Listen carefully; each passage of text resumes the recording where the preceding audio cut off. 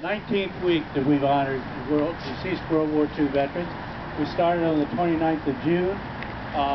This will be the last for a couple of weeks. At this point, we'll have honored 57 men, individual men, and another 57 with the Wilmington Fire Department and First Aid Squad. We will have one last flag raising and lowering on December 7th. It will be at 4:30, and at that point we will honor everybody. We'll send invitations to everybody. There will be a handout with everybody's name that has participated in this.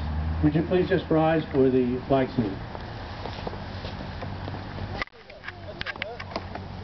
I pledge allegiance to the flag of the United States of America and to the republic for which it stands, one nation, under God, indivisible, with liberty and justice for all. Please be seated.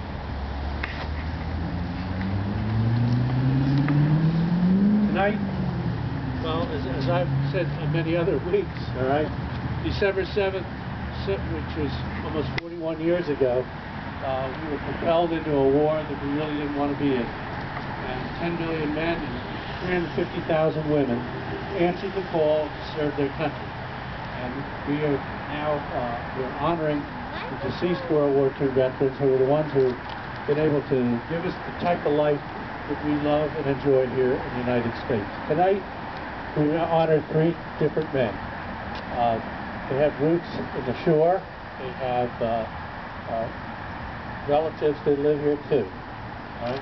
First is Private Louis J. Miller. She was in the United States Army, let's see, the D1st Battalion Armed Service Replacement Depot.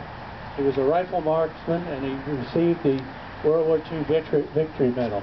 And he has brought forward his daughter, Susan McDonald, and his granddaughter, Heather McDonald, who is the vice president of the museum. We also have Staff Sergeant Howard Hundertpfund.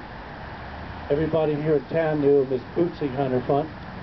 And Howard was in the 10th Armored Infantry Division, and I'm going to read a little bit from the citation that he received. He received the Bronze Star for valor in action at the Battle of the Bulge in the town of Echternach, Luxembourg, on the German border on December 19, 1944. As a squad leader, he was in charge of a squad of infantrymen cut off from the main body. He was wounded by an exploding bazooka, a bazooka shell that hit the lead tank upon which he was riding. With no regard for his personal safety, he led his men on foot through enemy fire to complete his mission. He brought back wounded soldiers and enemy prisoners. Additionally, brought back valuable information on the enemy from the friendly troops that were in Echternach and Luxembourg. The other one we're honoring is Staff Sergeant Daniel C. Scotti. He's in the United States Army, and he served in the European theater. And he's brought forward by his daughter, Angela Goodwin, and her sister is here too. All right? So these are the men. What you will see, you can come up and read what we have here. This will remain here for a week. All this information then will be brought into the museum, and we'll have a book that you come inside and see. All the information will be in there.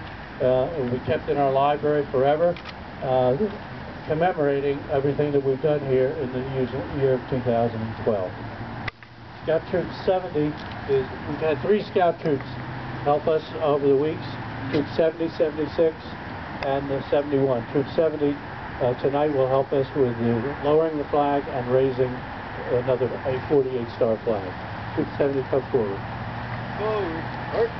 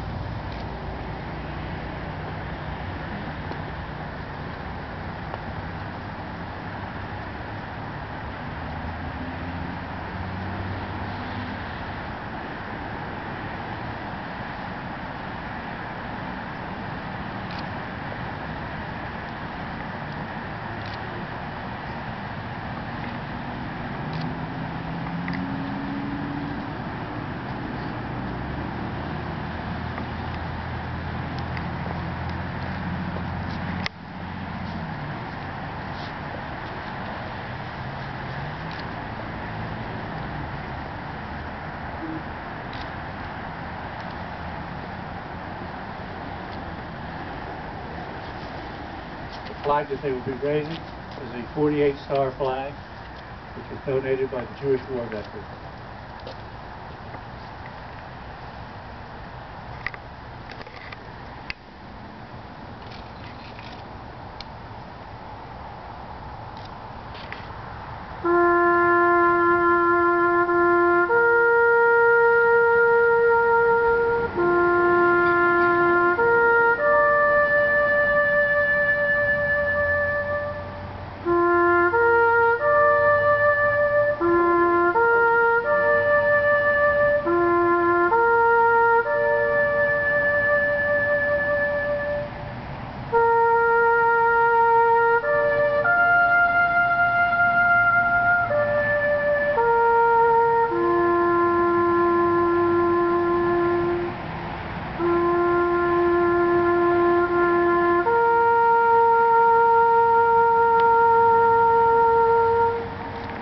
Thank you.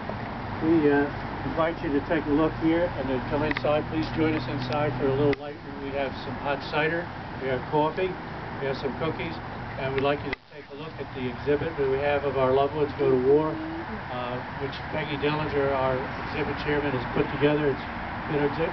Please spend as much time as you'd like looking in there, and we welcome you to come inside. Thank you.